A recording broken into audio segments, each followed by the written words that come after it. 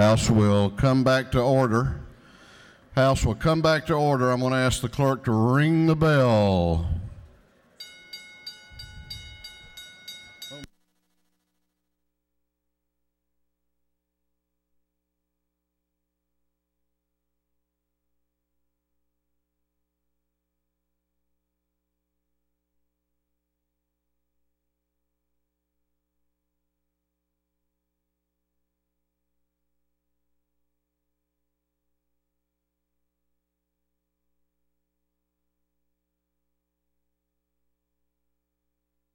Clerk will read the caption to a group of privileged resolutions. The clerk will read.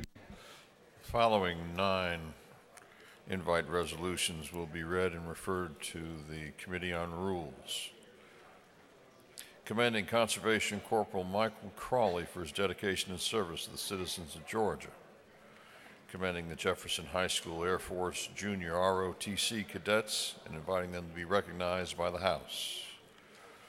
Recognizing and commending Burt Williams on being selected as the 2013 American Community College Football Coaches Association's Coach of the Year. Recognizing and commending the Baldwin County Bar Association and inviting members to be recognized by the House. Recognizing and commending Houston County Sheriff Cullen Talton for his service to the state of Georgia, inviting him to be recognized by the House. Congratulating the University of Georgia Extension on the 100th anniversary of the signing of the Smith-Lever Act and inviting them to be recognized by the House. Commending Cole Simmons and inviting him to be recognized by the House. Recognizing the Medical College of Georgia, Georgia Regents University, this state's only public medical school and the founding college of Georgia Regents University, and inviting the representatives of the Medical College of Georgia, Georgia Regents University be recognized by the House. Commending the Milton High School baseball team on its numerous accomplishments and inviting the team to be recognized by the House. Recognizing February 11, 2014 as Girl Scout Day at the State Capitol. Commending Nettie Mae Fletcher McLeod. Recognizing and commending Amy Oates Rannell and Drew Ridgely. Recognizing Family and Consumer Sciences. Honoring the life and memory of Reverend Jamal Jacori Williams. Recognizing and commending the Archer High School wrestling team on winning the state championship. Commemorating the year 2014 as the 60th anniversary of the additional phrase of Under God to the Pledge of Allegiance.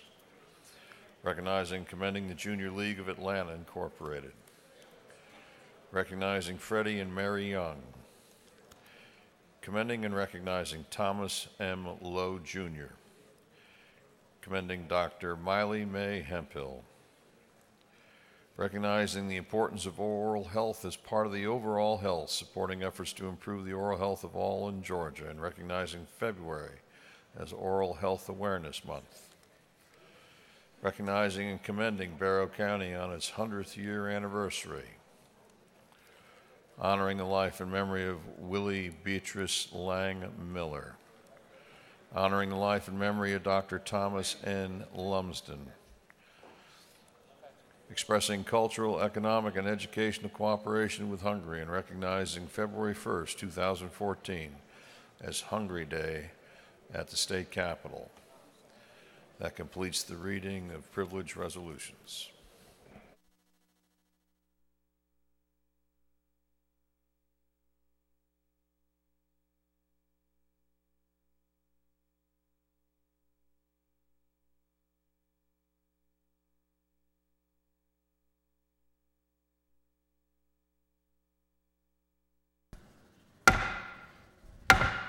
This House will be in order. House will come to order.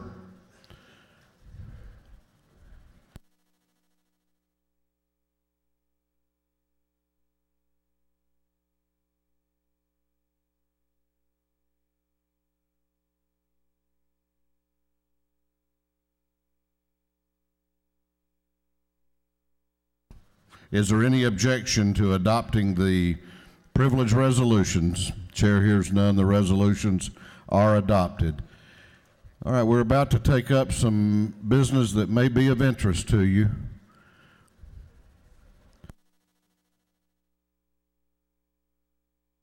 Clerk will read the caption to a resolution. Clerk will read. House Resolution 1304 by Representative Neal of the 146, relative to adjournment and for other purposes. Chair recognizes the Majority Leader to speak to the resolution. Thank you, Mr. Speaker. Members of the House, could I ask the clerk if you would put up the resolution, and that might just save me reading the salient parts of it. I don't know about y'all, but I sure have learned in the last 24 to 48 hours that this predicting weather is not a perfect science.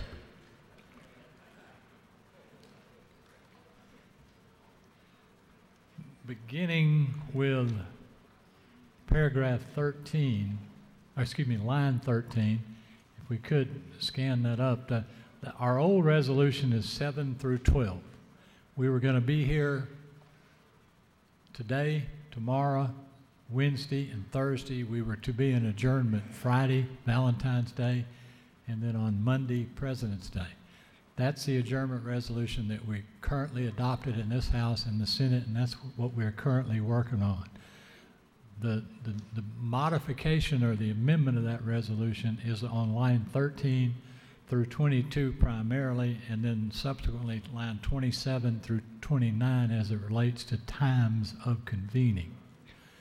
But in very simplistic terms, what 13 through 22 does, as weather develops and the state of emergency gets either more acute or less acute as far as conditions are concerned and people's ability to get to and from here safely, we will empower the Speaker of the House and the President pro tem, I guess that is President of the Senate, which would be Lieutenant Governor Cagle, to adjourn this House and the Senate concurrently for those periods of time that we all could not get here and notify all of us.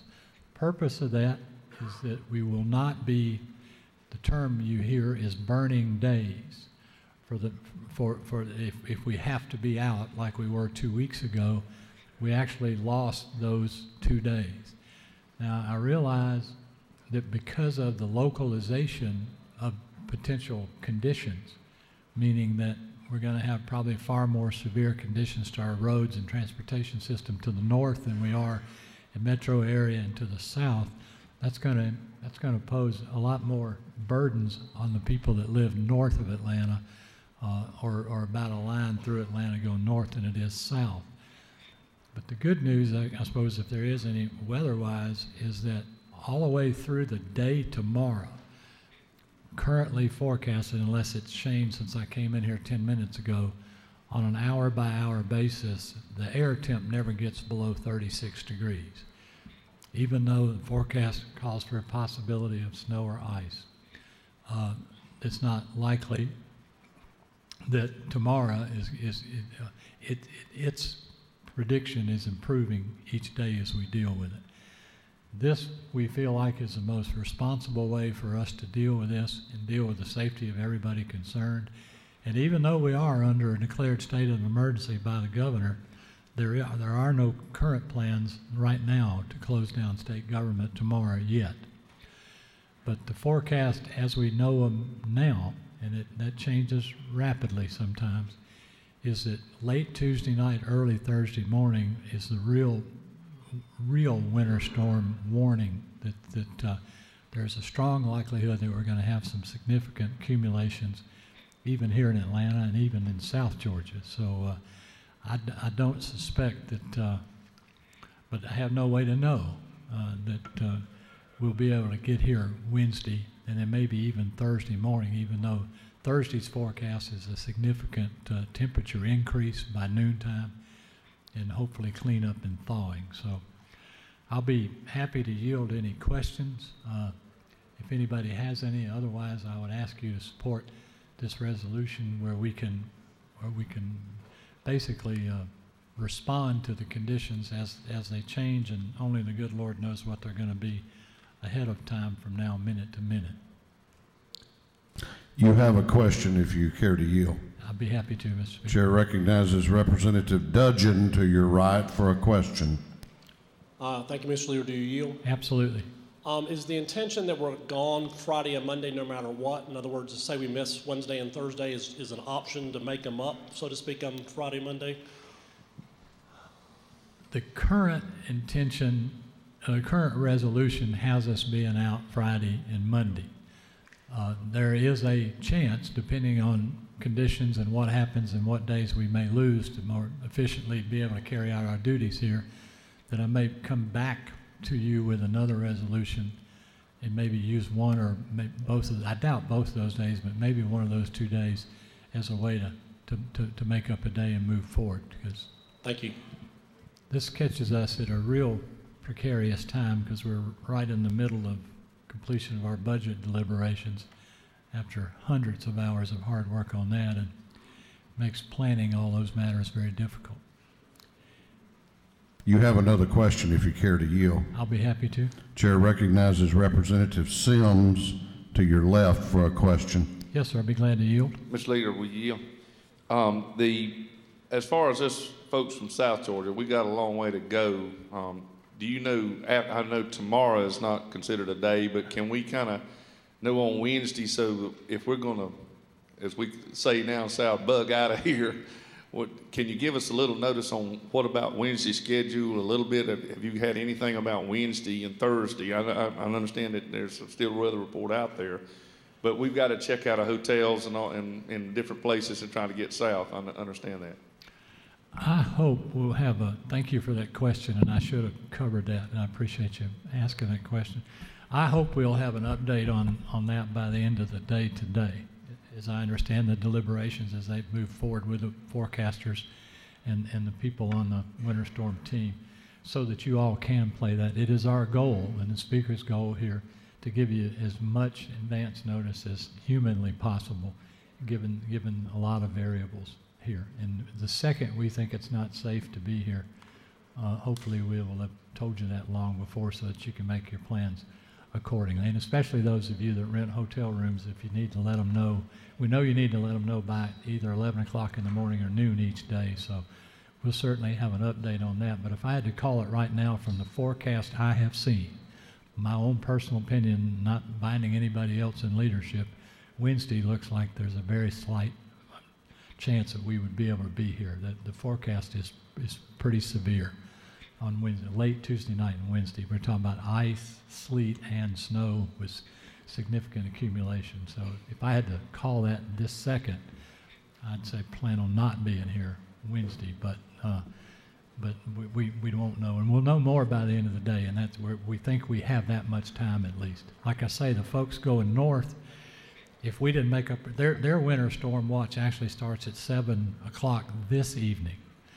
So asking them to wait is especially hard because if they do decide that they go home, they won't be able to get home. It'll be too late for them to travel north, even though travel in the Atlanta area will be fine for us going to and from session. So I feel especially sorry for the folks that would have to drive north because they would be going into more severe conditions. But at any rate, I think this is the best we can do with what we have right now, and I hope we'll have an update to you either here if we're still in the House, but certainly we're in contact with all you all by email every day, and I'll certainly be in contact with the minority leader as well as plans go on, and I'm open for any reasonable suggestions too.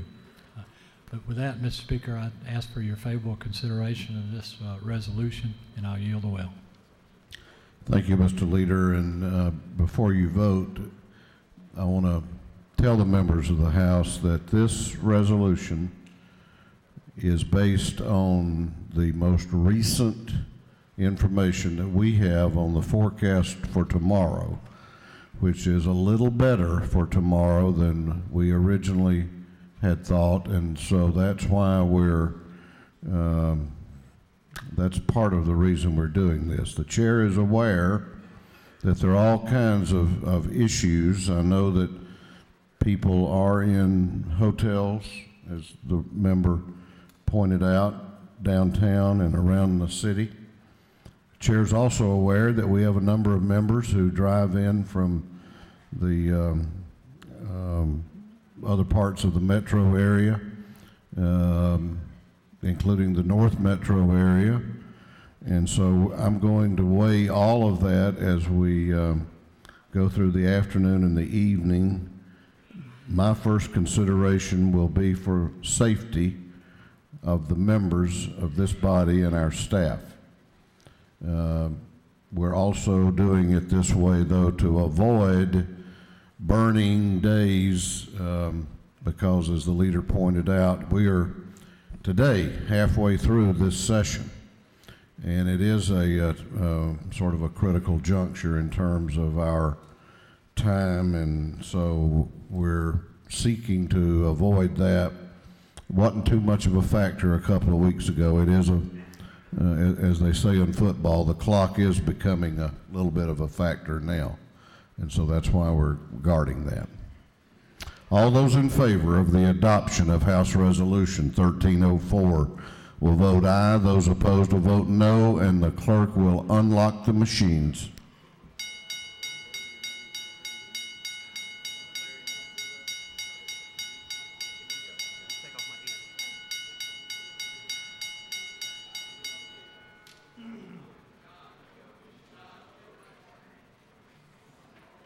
Have all members voted? Have all members voted? If so, the clerk will lock the machine on the adoption of House Resolution 1304. The ayes are 164, the nays are 0. This resolution, having received the requisite constitutional majority, is therefore adopted. For what purpose does the majority leader of this House rise?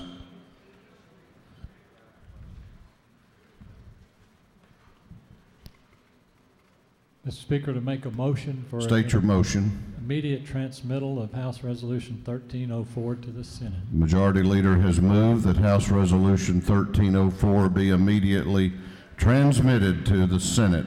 Is there objection? The chair hears none, and it is on its way across the hall. Chair recognizes the chairman of the Appropriations Committee for an announcement. Thank you, Mr. Speaker. As we've all been watching the weather situation, trying to figure out what we need to do best to get folks in and out safely, I want to announce one change in meeting schedule that affects tomorrow. The full Appropriations Committee meeting for tomorrow at 2 o'clock has been changed to tomorrow morning at 7:30 a.m., still in room 341.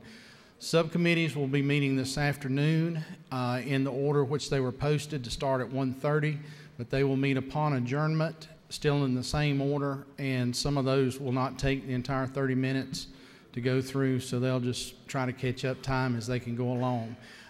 We'll let you know that we have excused the agencies that are having to deal with any emergency planning today from being here this afternoon because they need to be concentrating their efforts on preparations for the storm, so they have been excused as well. So that's all I've got, Mr. Speaker. Thank you.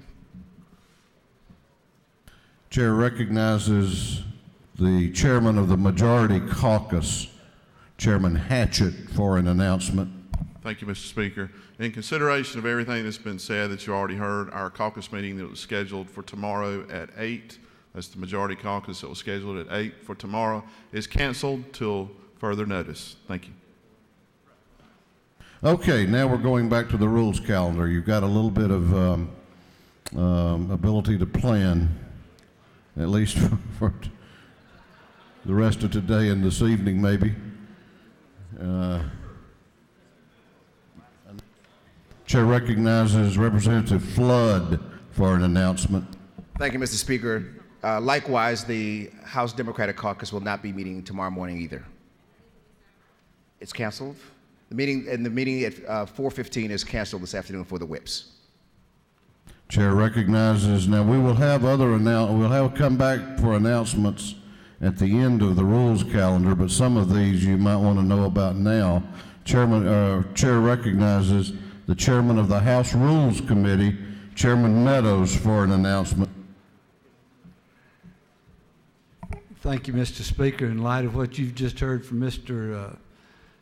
Appropriations Chairman, There will be a Rules Committee meeting in the morning at 9 o'clock. Now, we're going on back to the rules calendar.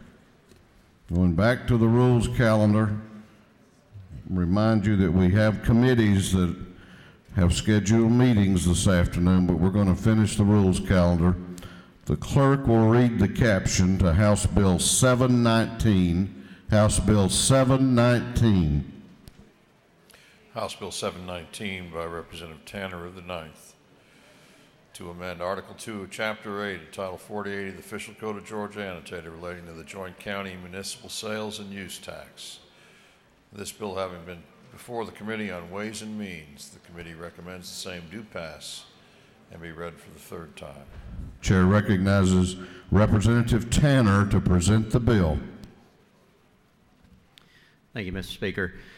I want to just kind of briefly go over what this bill does. It seems more complicated maybe than it is, but those of us who have worked in local government for several years have had the unpleasant experience many times of negotiating loss between counties and cities.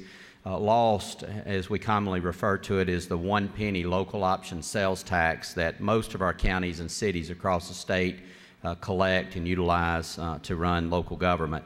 The law requires every 10 years after the 10-year census that counties and cities get together and negotiate how that split will be done, how that lost money will be distributed. A few years ago, this body made some changes to how that decision was reached. Under this new law, counties and cities would first of all get together and attempt to come to a negotiated agreement. If they could not come to a negotiated agreement on the split of that money, they would then have the opportunity to go to non-binding mediation. If they were then unable to reach an agreement, they could then go or would go to baseball arbitration.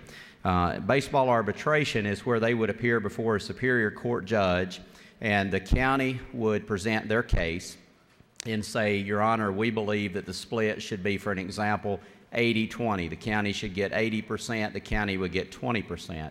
The city then would present their case and they would put their proposal forth. For an example, the city should get 50% and the county should get 50%. The judge would then be bound to accept one or the other. He couldn't split the baby, so to speak. He would just do one or the other. In October of this last year, the Georgia Supreme Court ruled that the concept of baseball arbitration was unconstitutional because it shifted the burden of taxation or the power of taxation from the legislative branch to the judicial branch. There was 35 counties and cities affected by this decision. As you can imagine, many of them went into panic mode, and through the involvement of ACCG, GMA, the Attorney General's Office, and the Commissioner of the Department of Revenue, it was determined by the Commissioner of the Department of Revenue that he would accept a distribution certificate from these 35 counties and cities as long as it was consented to by all parties and is received prior to the court decision being final on October 18th. All 35 counties and cities were able to comply with that, and at the direction of leadership in this body, a group of legislators worked with ACCG and GMA, including Chairman Willard, Chairman Burns, Chairman Jay Powell, Representative Barry Fleming, Representative Andy Welch, and myself and others. I'm honored today to stand before you on behalf of this group, and the bill that's before you simply states that any distribution certificate consented to by all the parties, the county and the cities, and submitted to the Commissioner of the Department of Revenue between June 4, 2010 and October 18, 2013 shall be valid. Mr. Speaker, I'm happy to answer any questions, but I would ask for this body's favorable consideration to House Bill 719. You don't appear to have any questions. Chair has a question for you, though. Yes, sir, Mr. Speaker. Is it true today's your birthday? That's my understanding, yes, sir. So are you asking this House to pass this bill as sort of a birthday present to you? I have some other bills, Mr. Speaker, I'd like to reserve that for. I yield the well. Gentleman has yielded the well. Is there any objection to the previous question being ordered? The chair hears none. The previous question is ordered. Is there any objection to agreeing to the report of the committee, which was favorable to the passage of the bill? The chair hears none. The report of the committee is agreed to. Shall this bill now pass? All those in favor of the passage of House Bill 719 will vote aye. Those opposed will vote no. And the clerk will unlock the machines.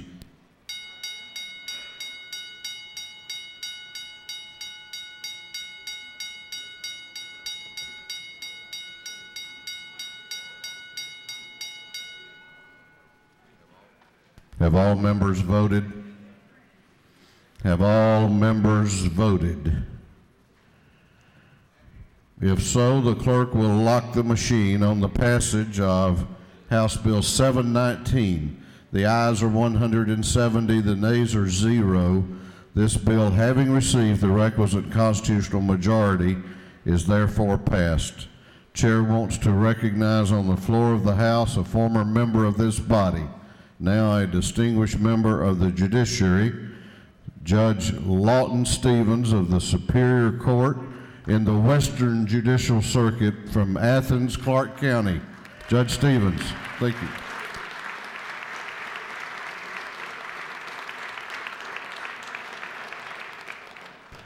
Clerk will read the caption to House Bill 837. House Bill 837.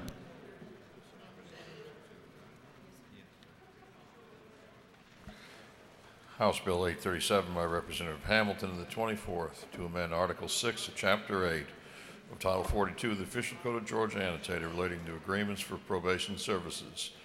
This bill having come before the Committee on Public Safety and Homeland Security, the committee recommends the same do pass by committee substitute and be read for the third time. House Bill 837 was postponed on the last legislative day to today's calendar, and pursuant to House Rule 33.3, the House Rules Committee has limited debate to not longer than 60 minutes. The chair will allocate 30 minutes to each side.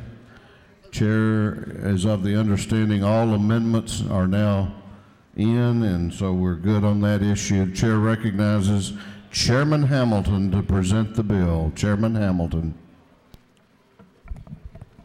Thank you, Mr. Speaker. I can assure you this will be a lot shorter than last time. I bring before you House Bill 837. Let me tell you all this bill does. All this bill does is it ensures that probation continues as a viable alternative to incarceration in this state. Richmond County's suit it just jeopardizes that whole system and the ability to utilize that. There's no change in policy. This is a status quo bill. It simply takes the section that was with felony and brings it over misdemeanor. That's all this bill does.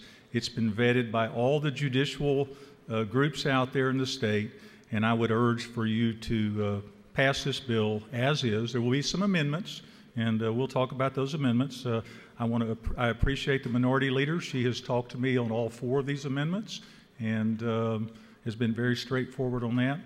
And with that, Mr. Speaker, that's all I have to say about this bill. Let me tell you about the amendments. There are 4. The first, if you use the order, AM 410011, that's the first one. Well, that's not the first one. Let me give them this order. The first one is 0008. This bill, in my opinion, basically shuts down private probation in the state of Georgia. Because what you need to understand is that, or what I have come to understand, is that felony probation is subsidized by taxpayers. The misdemeanor probations are not. They're paid for by the probationers. So in order to keep from shutting down private probation, the government is going to have to come up with somewhere between $75 and $150 million to make up that difference. That's what we estimate. So it's a pretty large tax increase if you want to vote for that amendment. The next amendment is 0011. All she is doing is adding at the end. I will say that this amendment has no real impact on the bill. However, you'll see I will vote against this, but that's our legislative ability to do that. Really, because the only reason I'm going to vote against it is it changes policy. Even if this amendment passes, I'm still going to vote for the bill. It's just simple change in policy. And my position on that, according to the judges I've spoken with, is that we would then, if we do that, we make misdemeanor tolling different than felony tolling. And the intention is to make it status quo and keep it the same. The next amendment, 0013, adds both time and money to the process. I've already heard, for example, from the City of Atlanta. The City of Atlanta, having just seen this amendment today, has already calculated that if this amendment is on that bill, that court system alone, it will cost them an additional $45,000 a year in incremental costs based on the certified mail and in personal service. And so I encourage you to vote no on that. Again, it'd be a very large tax increase. And then the final amendment is an amendment that when I originally saw this with the minority leader, I agree with it. We're simply changing a shall to may. However, I'll vote against this amendment because what it really does is, again, it changes policy. And so my intention is to keep the policy the same, and with that, that's what those amendments do, and I ask for your favorable consideration. Mr. Speaker, I don't know if there's any questions or not. You've got a few. I'll consider one or two. Do you yield? Yes. Chair recognizes the chairman of the Higher Education Committee, Chairman Rogers, to your right for a question. Thank you, Mr. Speaker. Would the gentleman yield? Certainly. Is it not true this weekend, in fact, Saturday afternoon from 5 to 6, that I had a meeting with the chief judge of the State Court of Hall County, and that he is in total agreement with House Bill 837 and asked me to vote yes for it? And I have a letter with the State Court judge's signature on it. I believe the gentleman knows of what he speaks. Thank you very much. I'll take one more, Speaker. Chair recognizes the Majority Caucus Whip, Representative Ramsey, to your right for a question. Will the gentleman yield? Certainly. I know there's some confusion on Friday, but is it not true that this bill simply ensures that judges have the ability to enforce the terms of misdemeanor probation against offenders who have failed to meet the terms of their obligations under their probation? That's all it does. Will the gentleman further yield? Sure. Is it not further true that the bill makes no other substantive changes to the rights, duties, or obligations of private probation companies? That's absolutely correct. Thank you very much. Mr. Speaker, I think the body knows what this bill does and doesn't do, and I yield the will. Thank you very much. The gentleman has yielded the well. We have another representative that wished to speak for the bill. Chair recognizes Representative Jackson, Representative Mac Jackson, to speak to the bill. Thank you, Mr. Speaker.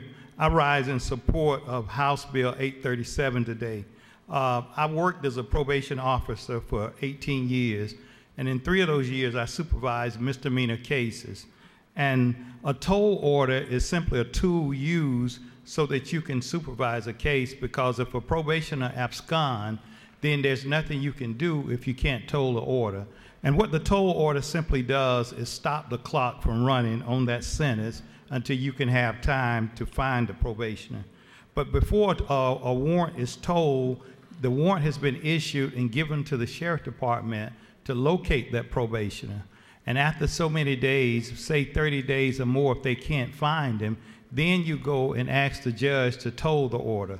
And the toll order simply says the undersigned officer hereby certifies that a thorough and diligent search for the probationer listed in this warrant and affidavit has been made at but limited to places of abode, known places of frequencies, and others, and that probationer whereabouts are unknown and the probationer cannot be located.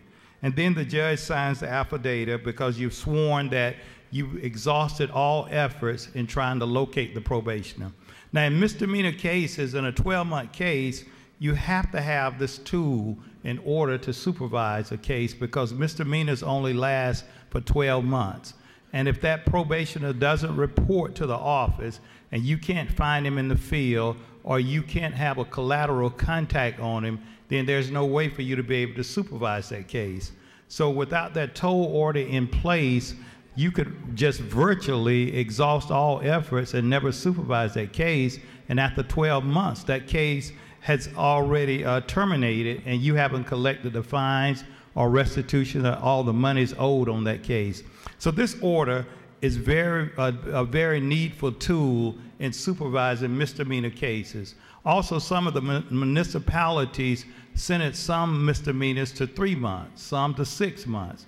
And that's a very short time to supervise a case, because people can be transit, they can move from one location to the other and not allow the probation officer to see them, whether it's in the field, whether it's in the office, or a collateral contact, some other person that know their whereabouts. So this order is very important because probationers abscond, they leave all the time, and without that toll order in place, there's no way for you to supervise a misdemeanor case.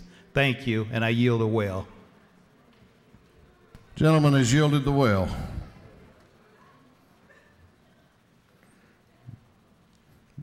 Chair recognizes Representative Sims to speak to the bill. Representative Sims.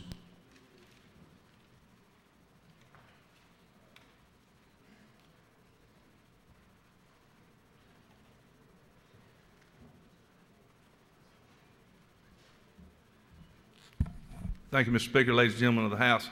I come down here in opposition to this, and I'm going to tell you a little bit about it.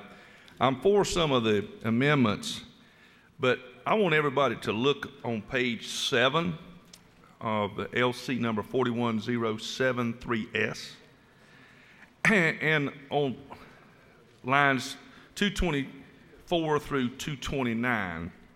And let me explain to you what this means, and I'm going to tell you a little bit about the history while you're reading over that, about the history of private probation in Georgia.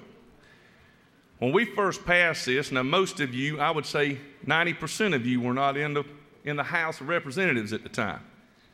And what happened was a guy came down here bribing people.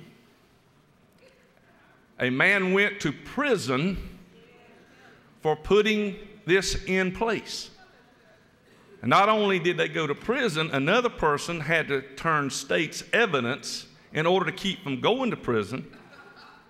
And another person was charged with it and had to go to trial that was not guilty at all in any of it, because she was an innocent party to all of it. And they tried to put it off on her. And let me tell you what it did. Mr. Murphy, who was here as Speaker then, Mr. Coleman, and Mr. Walker, who were all parts of this issue, said it was the greatest travesty we'd ever done. It was a mistake and a mess. And I'm going to tell you what it's all about. It's about money, folks. It is about M-O-N-E-Y, $. And most of these people, I agree, they've made bad mistakes. They have gotten arrested. And I don't have any problem with them paying fines and restitution for what they've done. But what private probation does is they take the first part and they only pay the fine just a little bit. So at the end, these folks are working and working and working, trying to pay off the fine and restitution when they should be paying that off first, and then private probation gets what's left over. But that's not the way it works. And it's almost, as Mr. Harbin has put on your desk, indentured servitude. And they are not doing right. And in this line down here where it says on 229, unpaid fines, restitution, and other monies, look under there. Look in there where it says this. Because that's underlined. That's new law. Other monies. And it means that they're going to keep charging folks that can't pay for this and do the things that they can't pay it back. So they end up in prison. So we toll it. While they're, I'll say prison, in jail. While they're in jail, we'll toll it. And then when they get out of jail, they still owe it. Then they pick them up again because they didn't pay it. And they go back and back and back and back. And we're still putting them in jail. And it's crazy. Why do they owe money if they're in jail? I can't understand that. We're paying for that, and then they've got to pay back probation. And probation's not paying us, the state, what we owe. It's a bad, bad precedent to set. I just cannot go with that. Let me explain to you something else they do.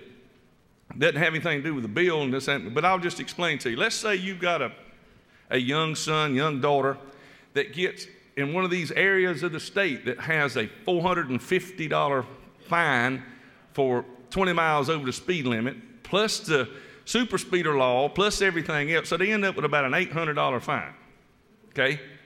So we got to pay that back. And so if you're a good parent, you want them to pay it back, be a good parent, and say, you know, good things are good things, and they got to pay this back. Well, if they miss a payment, guess what? They're going to pick them up, put them in jail. Now, if they go down there on Thursday and they're closed and they got the money to pay them and they're not open on Monday, they got that warrant ready for them.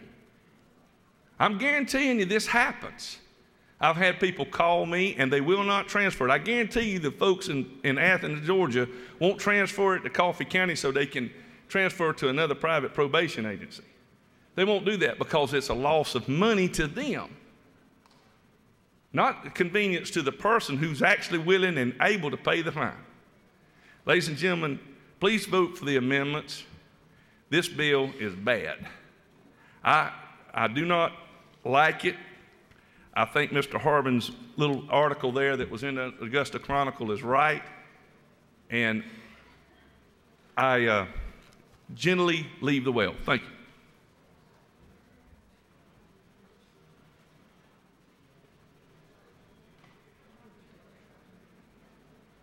Gentleman has yielded the well.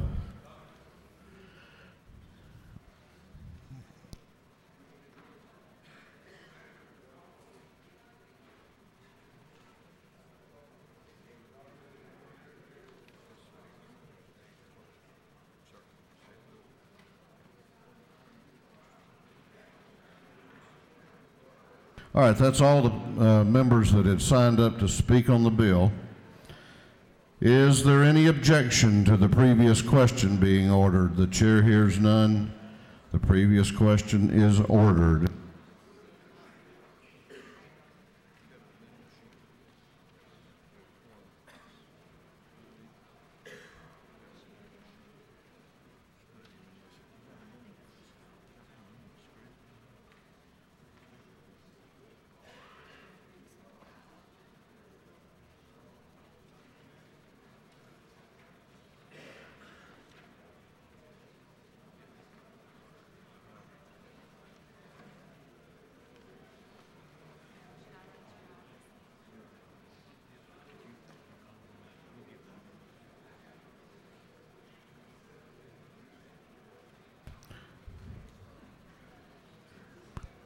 We have some amendments that we're going to consider.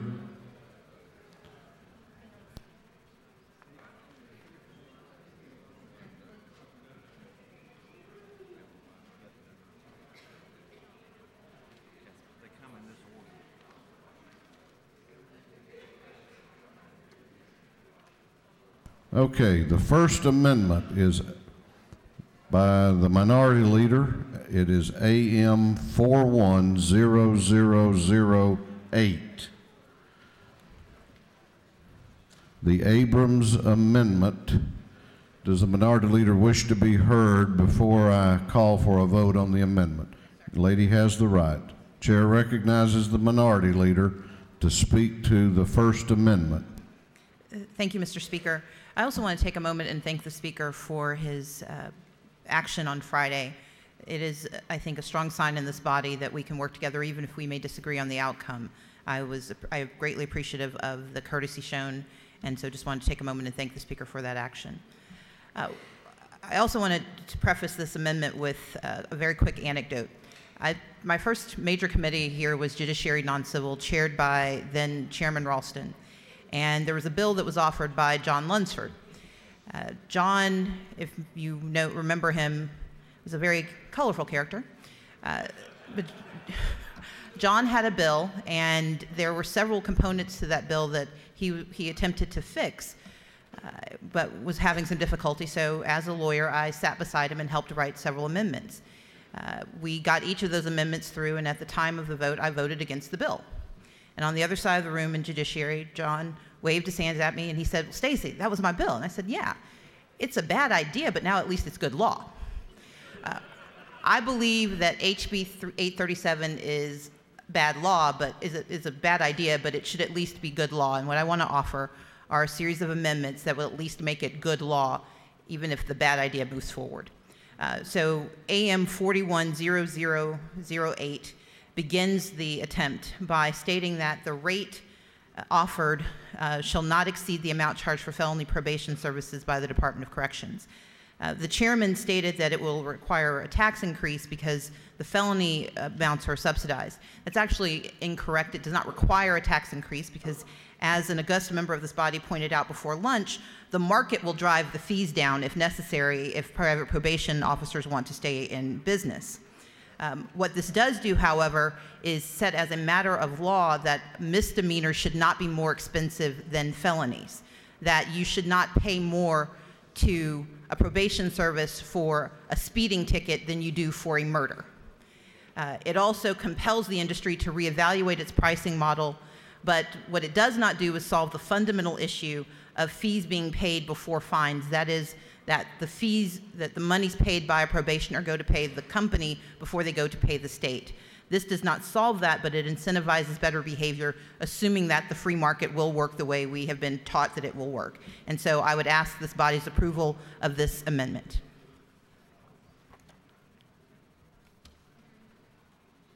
You have a question if you care to yield. Certainly. Chair recognizes the Dean of the House, Chairman Smyrie, to your left for a question. To the leader, Noel, as it is now, the Department of Correction has a rate. They charge various services based on the offense. Under your amendment, what you're doing is are you tying those together? Exactly. We're setting identical rates, saying that a misdemeanor, the rate for misdemeanors cannot exceed the rates set for felonies. In conjunction with that, would it, if you didn't have that, would it be a market kind of driven situation? Well, currently, as it stands, the market has not only drives but has driven it up. What I'm stating is that if we align those, then we are using our regulatory powers to align it, but that the market can decide if those probation services want to charge a lower fee or get out of the business of providing probation services. Thank you, ma'am. Chair recognizes the chairman of the Judiciary Committee, Chairman Willard, to your right for a question.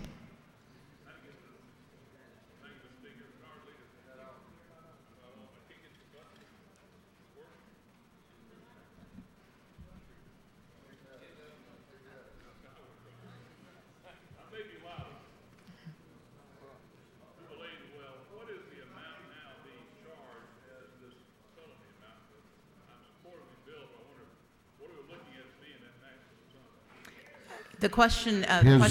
His microphone is not working. I think his question was, what is the amount that could be charged? Is that right, Mr. Chairman?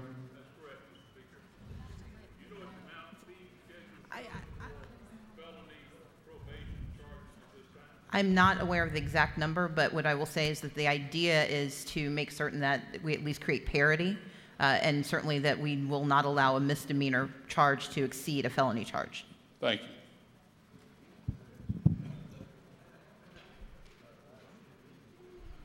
Do you yield for another question? I do. Chair recognizes Representative Wilkerson to your left for a question. Thank you, Mr. Speaker. Does the lady yield? I do.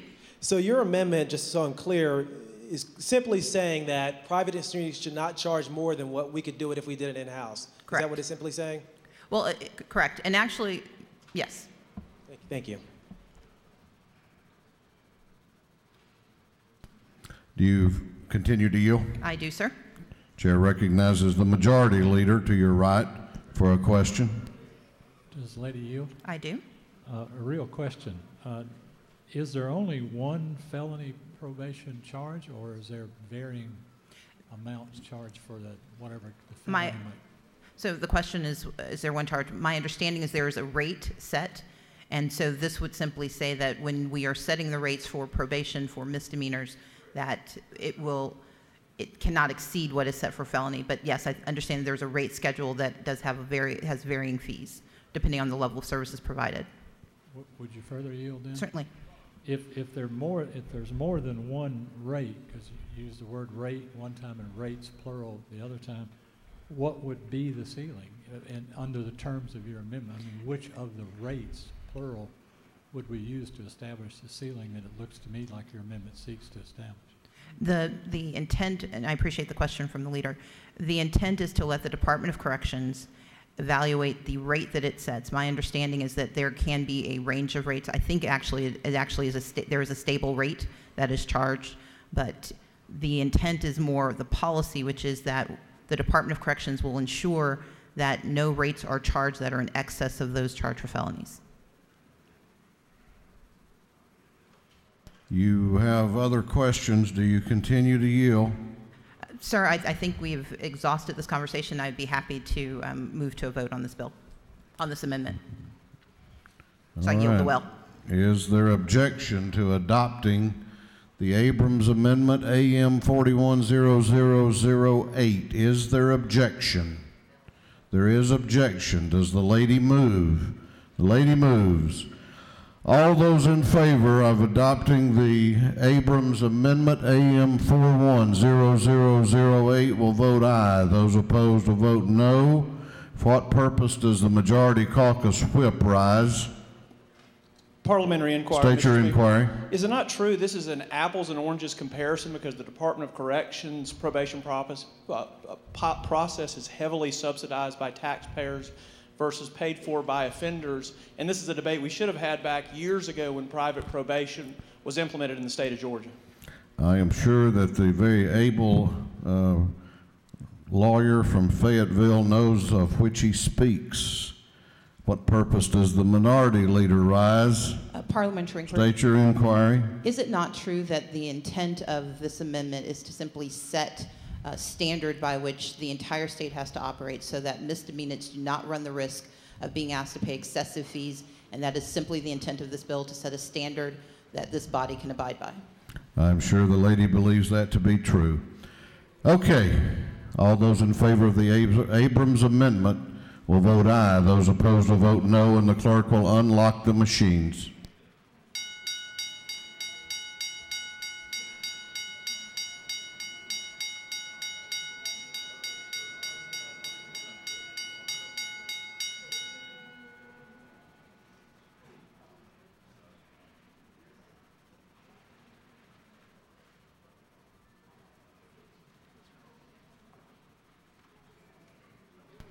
Have all members voted?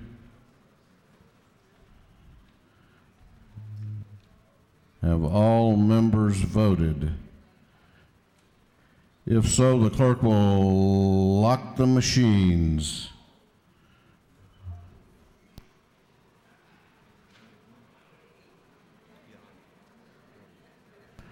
On the lady's amendment, the ayes are 84, the nays are 81. The amendment is adopted. Having the second amendment is also by the minority leader. It is AM 410014. Chair recognizes the minority leader to speak to her amendment. Thank you, Mr. Speaker. This amendment is very simple. Under the current language in the bill, the language says that the running of a probated sentence shall be tolled. This simply gives discretion back to judges to say that they may toll or they may not.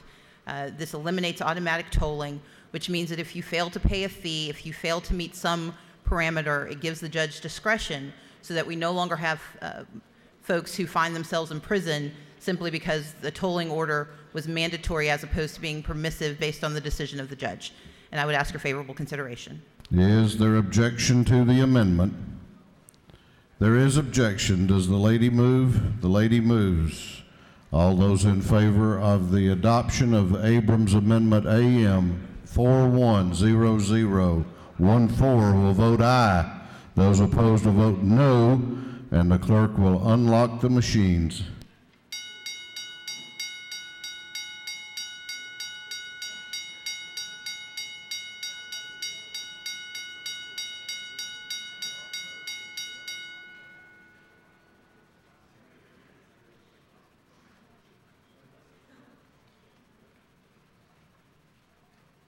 Have all members voted?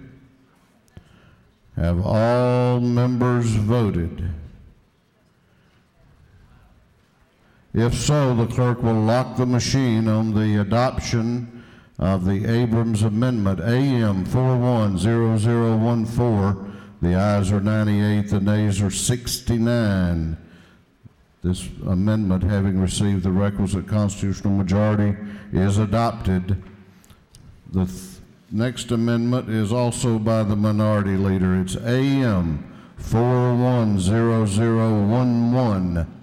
Chair recognizes the minority leader to speak to the amendment. Thank you, Mr. Speaker.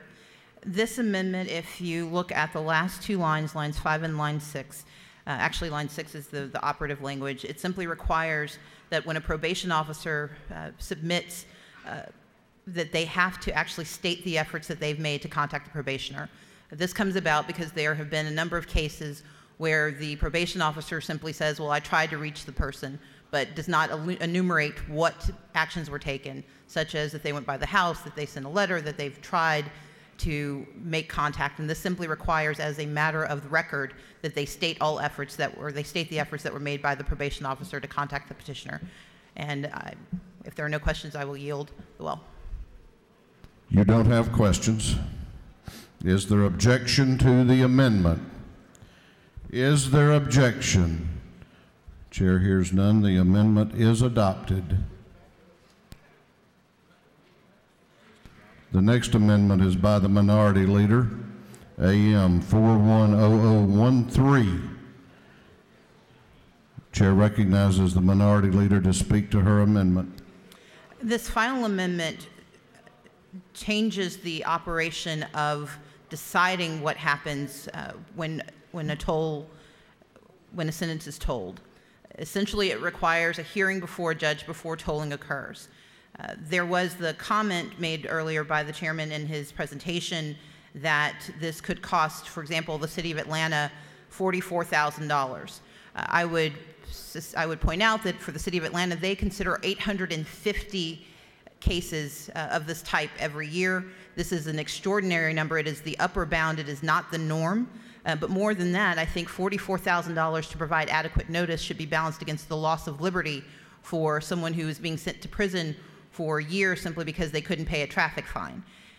If we do not adopt this amendment, a probation officer can tell a judge that he's done everything, and the probationer really has no forum to argue back. So what this says is that a rule nisi has to happen, meaning that you have to go before the judge, the probation officer has to explain what he has done, and the probationer has to explain what she has done. If the judge then finds the conversation to be compelling, for example, that you simply couldn't meet the fees or that you thought you were paying, but the monies were applied to the fees and not the fine, then it gives the judge the discretion to make a determination rather than simply having only the side of the probation officer brought before the court. I find that this is very simplistic and straightforward, and in fact, I spoke with the chief judge who raised the concern about the $44,000, and this is exactly the process that they follow. He strongly supports the due process that's embedded in this, even though there may be concern about the fees, and I would ask for the favorable consideration of this body. Mr. Speaker, I'm happy to take questions. You have a couple of questions. The chair recognizes. Do you yield? I do.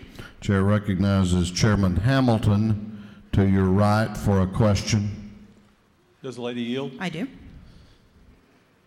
When we originally discussed this, is it not true that I believe, and most of the judges that I've spoken with in this state believe that if this amendment passes, that we're going to add a cost as well as a time to a process that right now already takes approximately 90 days to implement?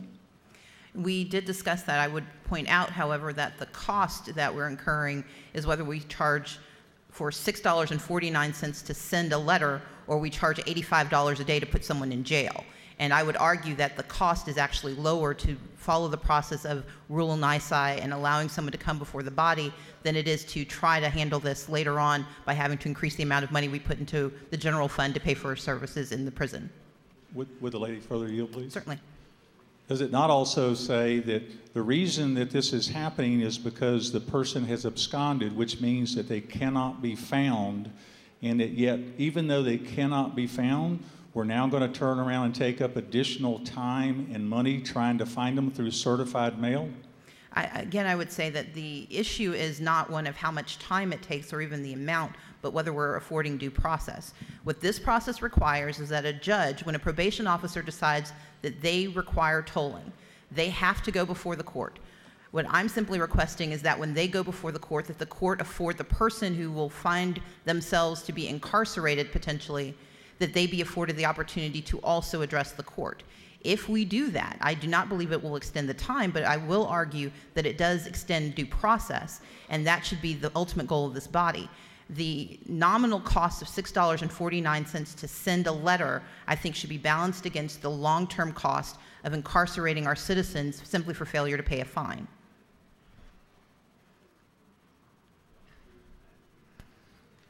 Do you yield for further questions? I do. Chair recognizes the governor's floor leader, Representative Coomer, to your right for a question. Thank you, Speaker. The gentlelady yield. I do. Thank you. It's not true that I voted in favor of your first two amendments you presented here. I appreciate that. And I want to ask you, when a person's on probation, aren't they required to keep a probation officer informed of their current address while they're on probation? They are. And so the provision in the previous amendment that was not objected to, that 410011, which requires the probation officer to submit an affidavit stating what he's done or what she has done to find the absconding probationer, would satisfy or should satisfy most judges that a reasonable effort's been made to find the person before asking for any other relief, like tolling or a warrant. Shouldn't it? I think your point would be that the probationer is given the opportunity to state with definitive nature what they've done. The issues are two that this tries to address. The first is that the probation officer may or may not provide accurate information, and so this gives the probationer basically the ability to disagree in a court, to tell the judge that even though they said they came to my house, no one showed up or I didn't get notice. Because there are occasions where the probation officers, certainly not anyone in this body, but there are probation officers who do not provide complete information. And while the affidavit is important, the affidavit simply provides a baseline, a threshold for truthfulness. But this NISI ruling, this NISI hearing will provide opportunity for actually investigating the truth of what the probation officer said. But the second part, and the most important part, is that tolling doesn't simply happen for absconders. It happens when there is a request to toll. The request can be made for a variety of reasons. If the person has truly absconded, they will not show up for the hearing, in which case the court has satisfied its burden and that person should have a warrant issued for his or her arrest. But in the event that there is a more complicated story, we should provide an opportunity for a misdemeanant to approach the court and explain what the situation is, and that's all this asks for. And in fact, this is operational in the court in Atlanta already, and I'm simply asking that this good practice be extended to other courts in the state. Will you further yield? Certainly. Just as to your first point on the filing of a false affidavit, is that not already a crime in Georgia law? It is a crime, but it's a crime that has to be proven. And how will we have proof unless the probationer who's basically being told that these were the efforts taken has the ability to say, well, actually, that's not true. And in fact, this does create the evidentiary, the evidence necessary to prove that the crime actually existed, and the hearing will provide the forum for that determination. Thank you very much. Do you, excuse me, do you further yield? I do. Chair recognizes the Chairman of the Judiciary Committee, Chairman Willard, to your right for a question. Thank you, Mr. Speaker. To my friend in the well, Ms. Abrams, is this not to give the person on probation opportunity to appear before a magistrate and explain whatever cause they have for failure to be able to pay the fine if they're unemployed, don't have the funds for it, probation fees, or whatever may be the costs that have accumulated? Absolutely, sir. Is it not also true that the Supreme Court of this country has ruled that people who are paupers or failure to be able to pay a fine is not cause for them to be locked up in jail? Correct, sir. Thank you. Do you further yield? I do. Chair recognizes Representative Sims to your left for a question. The lady yield. I do. Is it not true that if the judge wanted to, they could charge the individual the $649 for the registered mail if they were found to have to in violation of any of their probation. Is that not true? I believe it is possible for the court to recoup the cost. They could recoup. Isn't it also true that most of these people that are on private probation are not visited by probation officers, but have to go to the office in which they, whichever private probation company they may be dealing with at that point in time, aren't they to show up, and if they happen to be closed or whatever, without giving notice, they could be given a warrant, and all these things can happen to them and be locked up, even though they didn't have the money or whatever. Isn't that not true? That is true. Thank you so much. Mr. Speaker, I believe that I've fully explained the amendment, and I would ask the body's favorable consideration. I yield the well. The lady has yielded the well. On the adoption of the Abrams Amendment, AM 410013, is there objection? Is there objection? There is objection. Does the lady move? The lady moves. All those in favor of the adoption of the Abrams Amendment, AM 410013, will vote aye. Those opposed will vote no, and the clerk will unlock the machine. What purpose does Representative Smyrie rise? It's a little late. I had a question for the leader, and she yielded the well. She yielded the well. Clerk will ring the bell.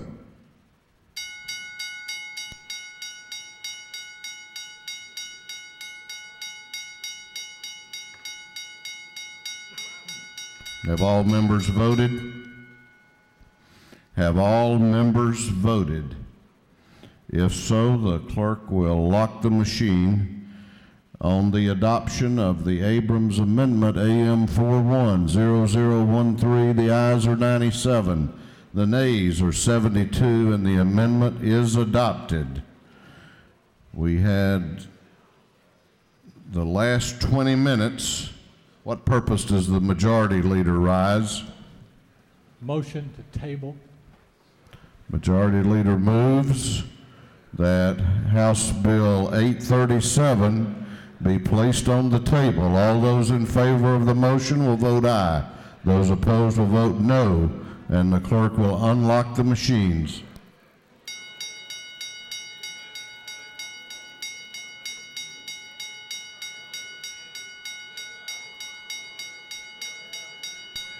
Have all members voted? Have all members voted? If so, the clerk will lock the machine.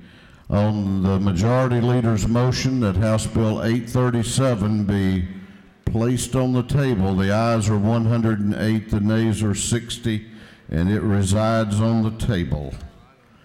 Clerk will read the caption to House Bill 741. House Bill 741.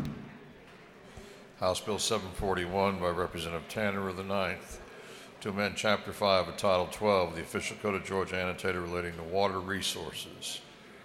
This bill having come before the Committee on Natural Resources and Environment, the committee recommends that the same do pass by committee substitute and be read for the third time.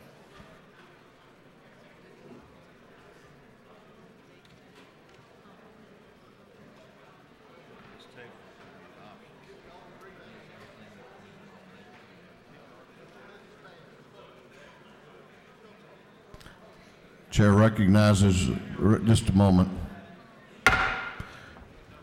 This House will be in order. The House will be in order. We've still got a proposition on the rules calendar. Chair recognizes Representative Tanner to present the bill. Thank you, Mr. Speaker. I come before you today to ask your favorable consideration for House Bill 741. This bill would empower local governments and local citizens to have a larger voice in the issuance of land application sludge permits in their community. Currently, an individual who applies for one of these permits does so through the EPD director, who then determines whether or not to grant it based on EPD regulations. The local city or county currently has no authority in the current process.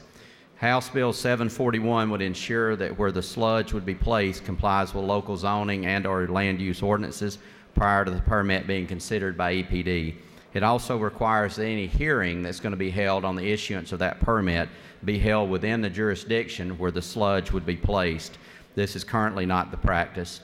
Over the past 9 months, I've worked closely with EPD, ACCG, and GMA on this bill, and I'm pleased to be able to report to you as I stand before you today that all of them support and endorse the bill, including EPD. I have also received favorable comments from members of this industry, and no one spoke against or in opposition to the bill in subcommittee or in committee in natural resources. Mr. Speaker, with that, I would be glad to answer any questions, and I would ask for favorable. You have no questions. Thank you.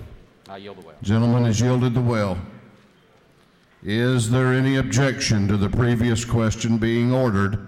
The chair hears none. The previous question is ordered. Is there any objection to adopting the committee substitute? The chair hears none. The committee substitute is adopted. Is there any objection to agreeing to the report of the committee which was favorable to the passage of the bill?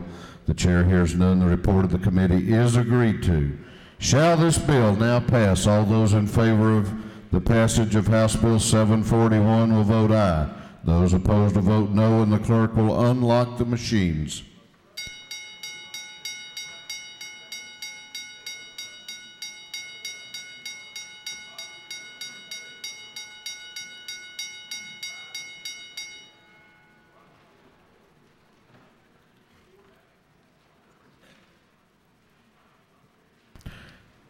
Have all members voted?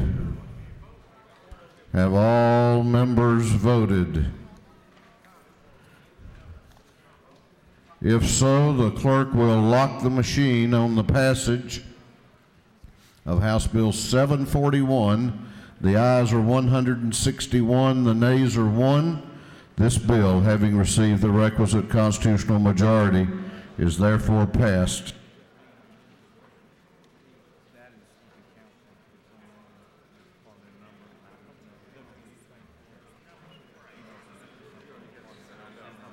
All right.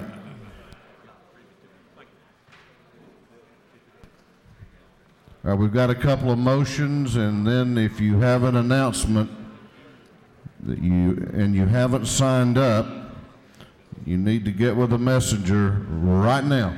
What purpose does the chairman of the Agriculture and Consumer Affairs Committee, Chairman McCall, rise? Make a motion, Mr. Speaker. State your motion. Make a motion that the rules be temporarily suspended so that a bill can be first read and assigned to committee, please, sir. Clerk will read the caption.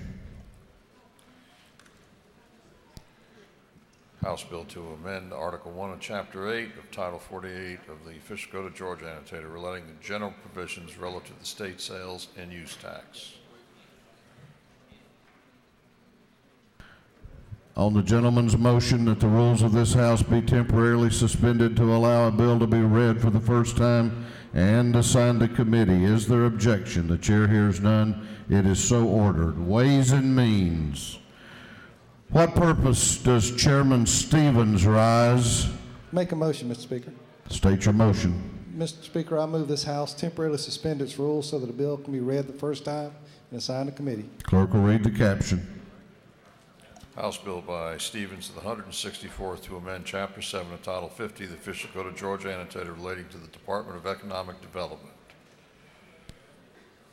On the gentleman's motion that the rules of this House be temporarily suspended to allow a bill to be read for the first time and assigned to committee, is there objection? The chair hears none. It is so ordered. Ways and Means.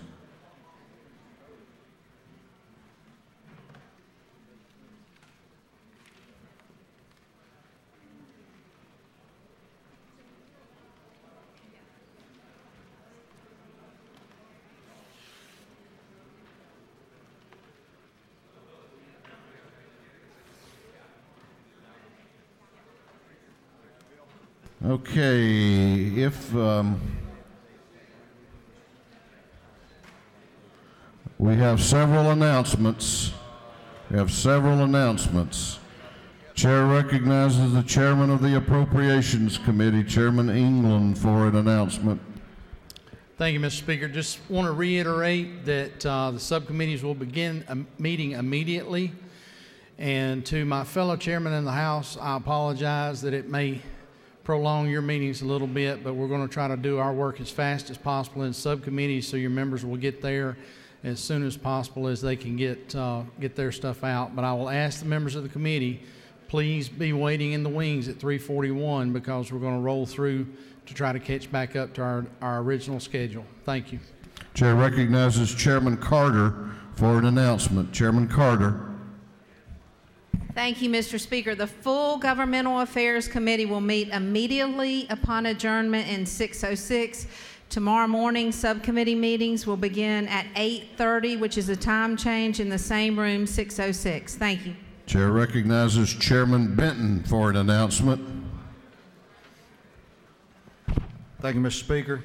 The State Highway Subcommittee of Transportation Committee will meet today at 4 o'clock, room 515 CLOB. Chair recognizes Chairman Dixon for an announcement. Dixon. Thank you, Mr. Speaker. Members of the Education Appropriations Subcommittee, please meet in 3:41, 20 minutes after we adjourn so that we'll be ready when our turn comes up. That's 20 minutes after adjournment.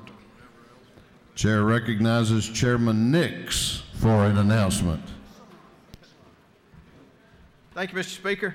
The House Education Subcommittee on Academic Support will meet immediately upon adjournment in room 415 CLOB, and we're taking up House Bill 897 immediately on adjournment. Thank you. Chair recognizes Chairman Cooper for an announcement. Thank you, Mr. Speaker. The Health and Human Services Committee will meet upon adjournment, and we have a room change. We will be meeting in room 506 of the CLOB. That's the Health and Human Services in room 506. Thank you. Chair recognizes Chairman Chokas for an announcement. Thank you, Mr. Speaker. The Appropriations Higher Ed Subcommittee will meet briefly upon adjournment in room 341. Higher Education Appropriations 341, briefly. Thank you. Chair recognizes Chairman Jacobs for an announcement. Thank you, Mr. Speaker. The Jacobs Subcommittee of the House Judiciary Committee have been scheduled to meet today from 1 to 3. That meeting is obviously canceled and will be rescheduled, but we will not be meeting today. Chair recognizes Chairman McCall for an announcement. A couple of cancellations. Wednesday morning, Georgia Green Industry Association breakfast is canceled, and also tomorrow, Farm Bureau Day is canceled. Thank you. Chair recognizes Representative Pack for an announcement. The PAC Subcommittee of the Judiciary Non-Civil Committee will be meeting today, immediately upon adjournment. We have 2 bills. I don't anticipate it taking so long. And also, the Gwinnett delegation meeting that was scheduled immediately upon adjournment will not meet today. It's canceled. Thank you. Chair recognizes Representative Harden for an announcement. Thank you, Mr. Speaker. The Resource Management Subcommittee of Natural Resources and Environment will meet immediately upon adjournment in room 403 of the Capitol. Chair recognizes Representative Dickey for an announcement. Thank you, Mr. Speaker. The Georgia Electric Membership Corporation reception at the depot tonight is canceled. Hopefully it'll be rescheduled. Thank you. Chair recognizes Representative Taylor for an announcement. Thank you, Mr. Speaker. I'd like to announce that the Subcommittee on Health from the Insurance Committee is canceled. We will reschedule. Thank you. Chair recognizes Representative Williams for an announcement. Thank you, Mr. Speaker. The Black History Program that the National Council of Negro Women, it has been canceled. Chair recognizes Chairman Alan Powell for an announcement. Thank you, Mr. Speaker. The Regulated Industries Subcommittee on Alcohol and Tobacco will meet immediately upon adjournment in LOB 515. That completes our announcements. That completes our announcements. Let me remind you, keep those iPhones and Blackberries handy, just in case you get some updated information. Chair